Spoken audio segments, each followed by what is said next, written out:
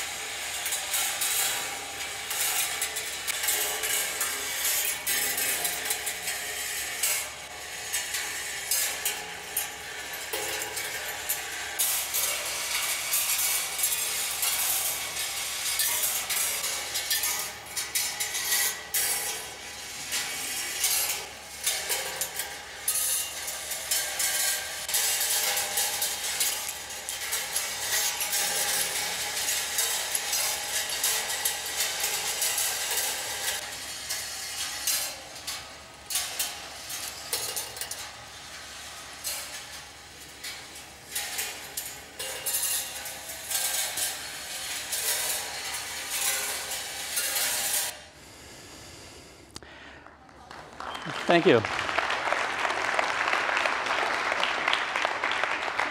I found I live in an alternate reality. And what I mean by an alternate reality is I picture every person is surrounded by a reality bubble. And that bubble is a mashup of everything they've done in their life, everything they've experienced, everyone they met.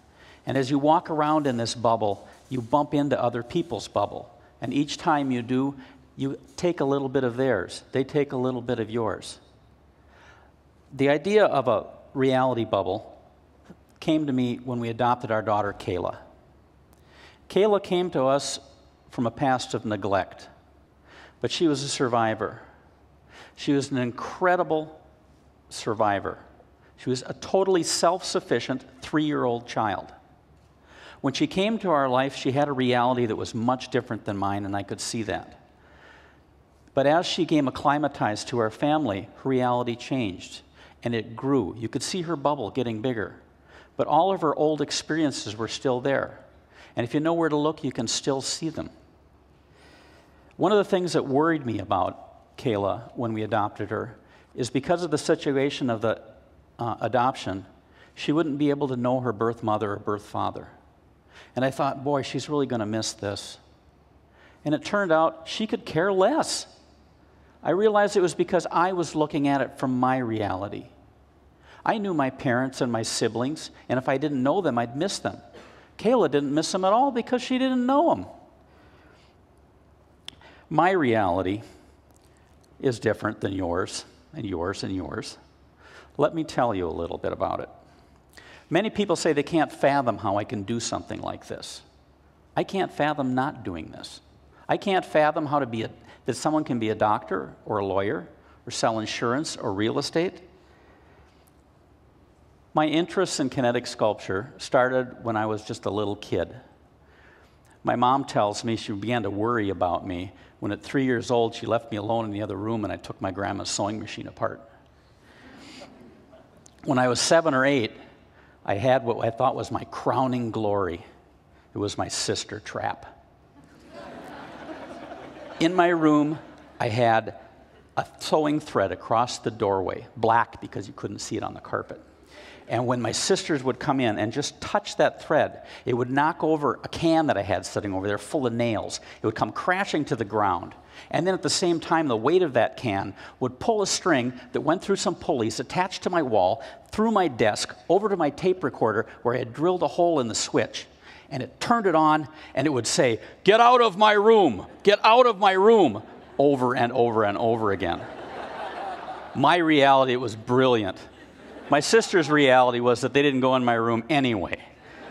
I think it was just too scary in there. So that eventually got taken apart for other projects. My first memory of using rolling balls was I went to a friend's house, and they had what I later learned was an Amish toy. Perhaps you've seen one of these. It's a rack, it's about this big, and has just wooden trails that a marble can roll down. It rolls down one side, drops through a hole, goes to the other side, drops through a hole. Sounds very simple, but it'll keep a kid occupied for hours. It did me. And when I and my friends got bored with this, we took our handful of marbles and we went outside. And near where we lived, there was a housing development where they had dug all these basements and they left these huge piles of dirt. And I would go out with my friends and we would build massive trails and tunnels all over this dirt. Much later, when I was going to the university for my art degree, I was taking a ceramics class and our instructor gave us an assignment to make something non-functional out of clay. I remembered that, and I started to make these clay figures that had trails and tunnels for marbles. Clay didn't work very well for it because when the clay is wet, when you're making it, the ball doesn't roll at all. When it's fired and hard, the ball moves almost too fast. Clay also shrinks and warps and can crack. It was interesting, but only worked somewhat. When I graduated from the university, I opened a pottery, and I made functional wares and sold them throughout the country at art fairs. That's how I supported my family. And I was always making my kinetic sculptures on the side, but it wasn't working really well because of the limitations of clay. I'd make one and have to throw 10 of them away. And then I had what I call my slap in the forehead moment. I was sitting at one of these art shows, and across from me was a metal sculptor. And the metal sculptor had this form that was very similar to a form that I was working on my kinetic sculpture at home that wasn't working very good. And it just hit me. Just because I'm a potter doesn't mean I have to work in clay. It's kind of a no-brainer now. But I started working in metal, and it all came together. Metal was malleable. If something didn't work right, I could bend it and form it. I could cut stuff off and add stuff. I could put motors onto it. I could put bearings. I could make it much more complicated. It worked really well. I started making a lot of these sculptures. After a point, my wife said, "Jeff, you should do a show with these." I resisted. And she said, "Jeff, you should do a show with these." And I'm sure she was thinking, "You're filling my house up. I'd like to have that space back." I was thinking, I've never seen anything like this. Who would like this? Nobody would like this. And who would pay what I have to ask for these things? It takes so long. Well, when I finally applied to shows, within 6 months, I didn't have any time to do pottery anymore at all. My wife helped me with my slides.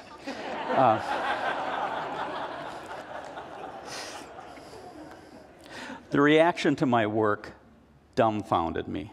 It still does. When I was selling the pottery at an outdoor art show, if I had 5 people in my booth, I was busy. With my kinetic sculptures, I could have 20, 30, 40, or more people standing around looking at my work and wanting to talk to me. While I do have a few galleries that carry my work, I prefer to sell them at outdoor art fairs because I get to meet all of these people. And each one of these people, I get to bump up with their reality, and they get to bump up with mine. People are drawn to my work for a lot of different reasons. Sometimes I don't even know their reasons. Sometimes it's because they're an engineer or a tinkerer, or they just like my artistic interpretations, or it just brings back childhood memories. It helps me to think of the interactions with these people in a bubble reality concept.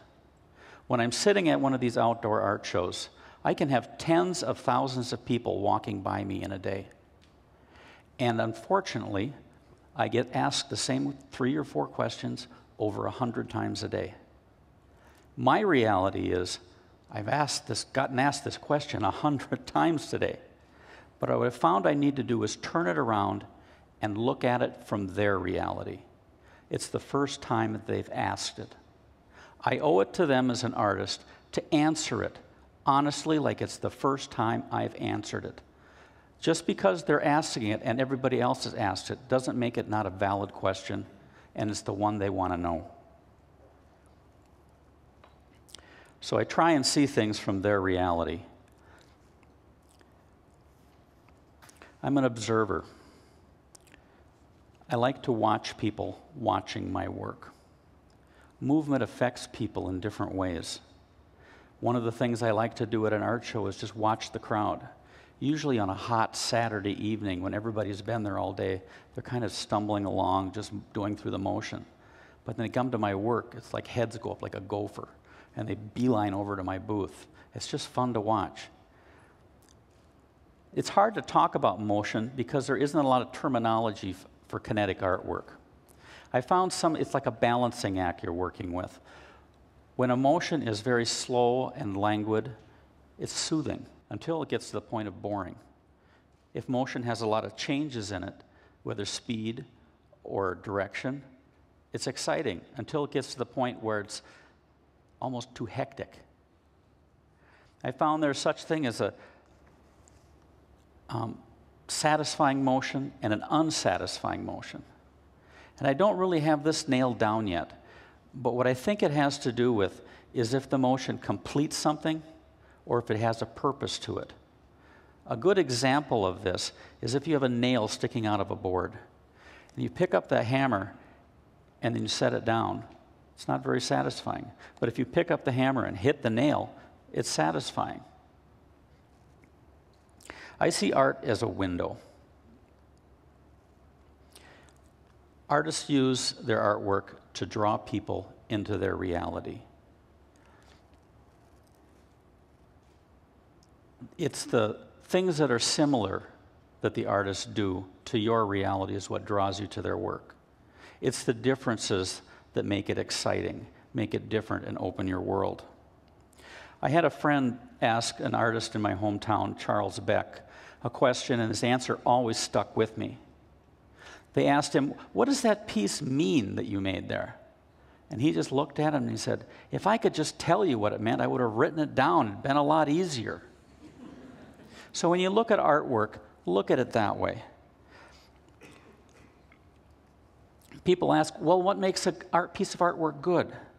I think it's that being able to bring them into your reality. I look at the artwork in my walls in my home, and each one is a piece of that artist. I understand what they're seeing. And the art can transport you into that artist's reality bubble. And that's an artist's job, is to get you a little bit out of your reality and expand it.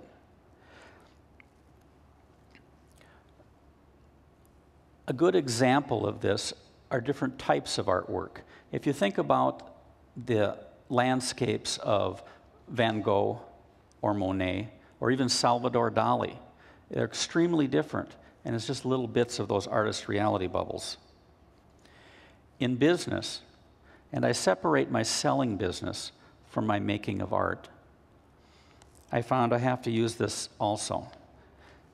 What are the needs of my clientele? What are the wants of my clientele? How would they like to be treated? And I found most of all, I'm not offering a product. I'm offering a new reality to people. It's a little bit of my bubble. What I like most of all, when I'm talking with people, it's the kids. The kids start out with little tiny bubbles, and they just expand before your eyes. My favorite story is a little boy that came into my booth named Ethan. He ran up into my booth next to a sculpture like this and sat right down in front of it, inches away from the bottom. And he just focused on the lift of the balls. He's just watching that lift. Probably for 5 minutes, his mother, who was very patient, sat behind him. And then she finally said, "Ethan."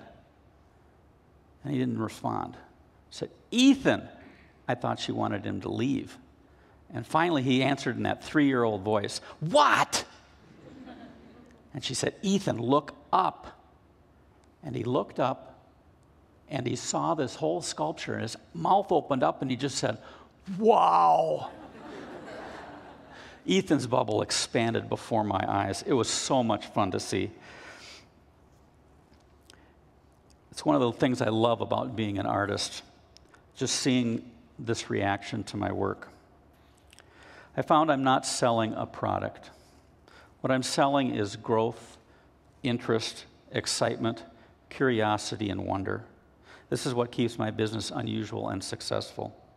What I want to leave you with today is that business doesn't have to be just about business. It can be about a whole lot more. It's about understanding your clients, what their needs and wants are, understanding what your needs and artistic wants are.